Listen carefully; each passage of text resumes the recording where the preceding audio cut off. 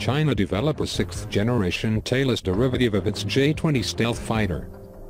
Aviation Industry Corporation of China released footage on January 31 of a tailless fighter jet concept widely speculated by Chinese sources to be associated with the country's sixth-generation fighter development efforts.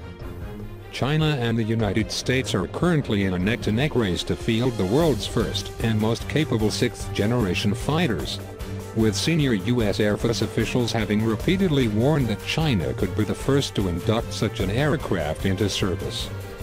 The two countries are the only ones fielding indigenous fifth-generation fighters at squadron-level strength, with China producing the heavyweight twin-engine J-20 and developing the medium-weight FC-31, while the U.S. produces the much lighter single-engine F-35.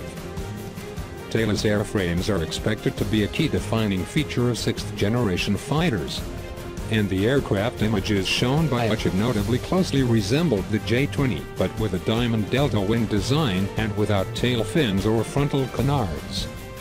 This has raised the possibility that the J-20 could be used as a basis for developing a sixth-generation fighter loosely derived from it.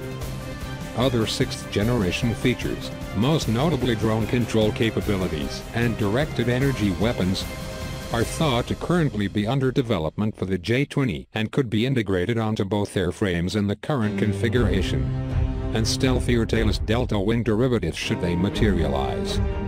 Adapting a fifth-generation fighter into a tailless airframe for improved stealth capabilities was notably considered in the United States for its own equivalent to the J-20, the F-22, resulting in the X-44 Manda program.